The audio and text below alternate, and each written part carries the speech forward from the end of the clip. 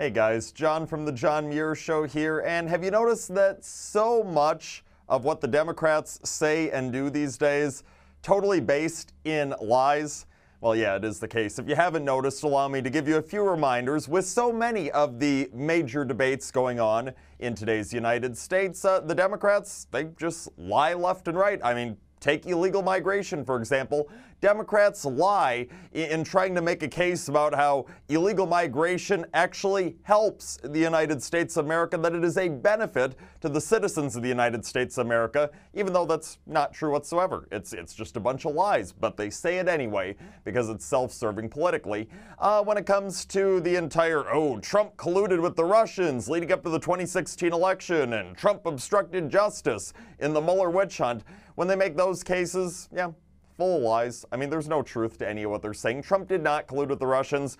Trump did not obstruct justice in the Mueller investigation. We know those things to be true, but yet Democrats lie so that folks hopefully believe all the crap that they're selling. So Democrats, they lie quite a bit, and that is why it really doesn't come as a surprise whatsoever to hear that one of the new leaders of the Democrat Party has been caught in a lie. That would be Minnesota Congresswoman Ilhan Omar. So recently, you had Omar going to talk with this group of high school students from her district, somewhere in the Minneapolis area, and Omar goes on to tell this story to these kids about how when she was on the Minnesota or the Minneapolis City Council just a few years back, she had seen this example of a grave injustice that took place. Omar's talking about how there was this, somewhere along the lines, she put it, of a sweet old African-American lady who ended up being locked up for an entire weekend because she stole a $2 loaf of bread to try and feed her hungry granddaughter, and saying, oh my goodness, it was just so terrible. They locked this woman up, and then when they let her out, they made her pay an $80 fine, all because she was trying to do the nice thing of feeding her granddaughter when her granddaughter was hungry.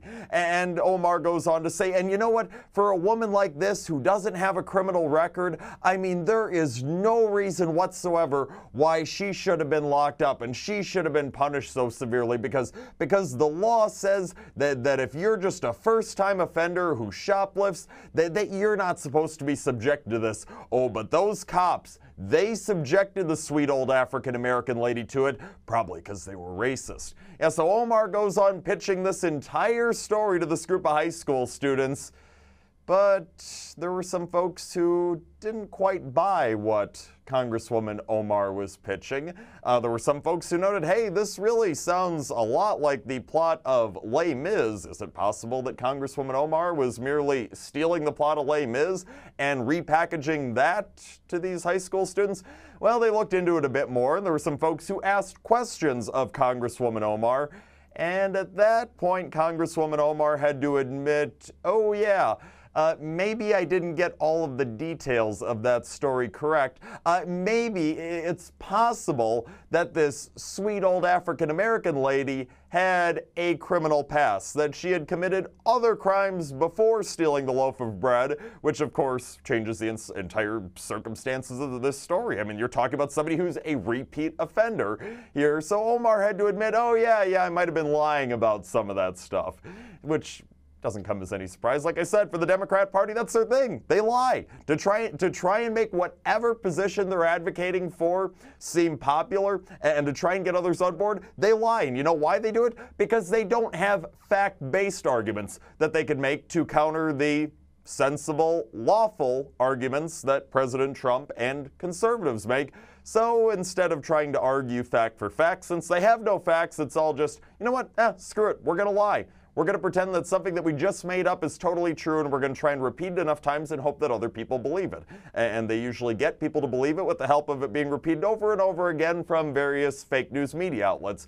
But in this case, yeah, Congresswoman Omar, she was trying to push this anti-cop narrative, try and make it seem that all the cops are a bunch of racists and they're out to get the black and brown people. It's just trying to advance this shameful, liberally manufactured narrative we've seen going on for years now in the United States of America, but don't believe a single word of what they're saying. because once again, what a prominent Democrat is saying, nothing more than a bunch of lies. That's all the time that we have for today, but tune into the John Muir Show each and every weekday, 8:40 a.m. WTAQ, 9 a.m. WSAU and WHBL. Till next time, I'm out.